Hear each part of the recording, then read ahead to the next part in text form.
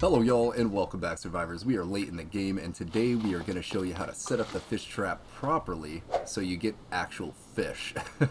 So a lot of people have been having a few issues with this fish trap on where to place it. We're just going to go through quickly today on where to put it. So as you can see, it only needs 2 pieces of rope, 6 sticks, and 2 rocks to create here. We're going to go ahead and craft that now, and if you don't know, it is in the hunting menu of your crafting menu. So we're just gonna click on the fish trap, plop that right down, because you can't actually pick it up and put it in your backpack once you make it. So we're just gonna have to drag that out to sea.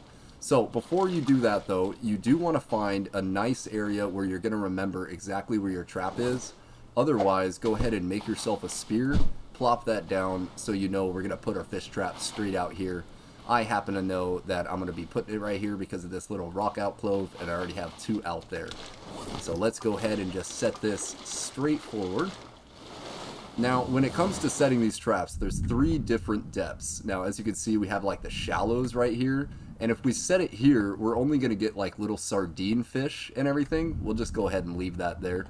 But we're not going to get very big fish. So it's all about the depth that you place it at. Let's go ahead and place a spear right next to it. This really does help too, because if you're, trying to come out very quickly and you're worried about the sharks, you don't want to try to swim around finding your fishing traps. So you might want to grab that spear, maybe even a lantern, bring them out and put them right next to your fishing trap. This way, if we can't find this in the day, at least we can see it lit up at night.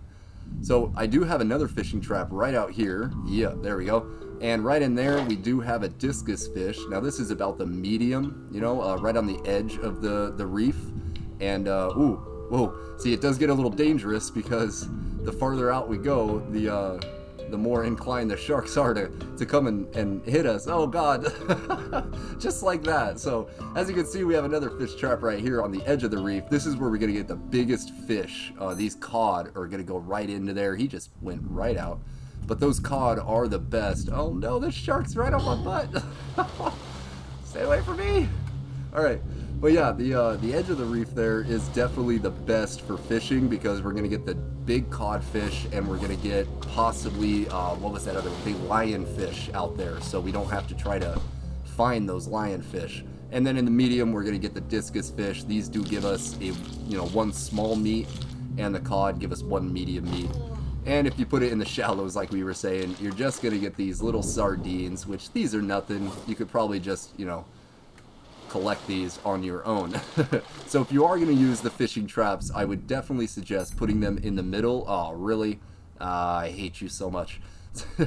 So I would really suggest putting them in the middle right here or on the edge of the reef. Looks like I lost my bearing here. It's getting dark. And that's really all there is to it. It does take a few hours for it to collect something. Let's go ahead and just run on out, see if we do have something. It's been about an hour. Nothing in there, of course. Uh-oh, there he is. My lantern turned off. There we go.